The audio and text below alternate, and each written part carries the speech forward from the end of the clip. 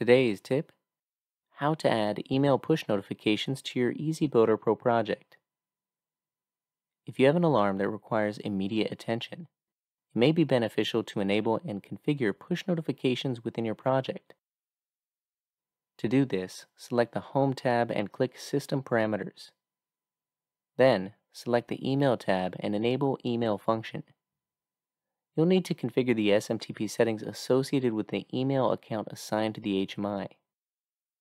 Typically, these settings can be found on the website of the email hosting provider. Once configured, use the Test SMTP Settings button to verify that the SMTP settings are valid. Then, select the Recipient button to add recipients to your project. Multiple recipients can be added to a specific group, and up to 16 groups can be added within your project.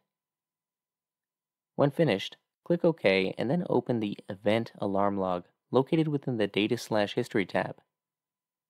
Within this log, double-click on an alarm that you would like to send as a push notification. You'll notice that there is now an Email tab.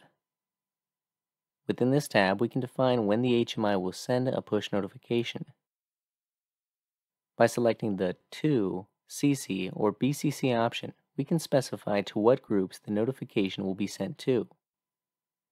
The other parameters are optional. When a notification is received, the email will include the alarm's priority, status, category, and message, along with any optional parameters. Thank you for watching this quick tip created by Weintek USA Support. For more information about our software and our products, please visit WeintekUSA.com.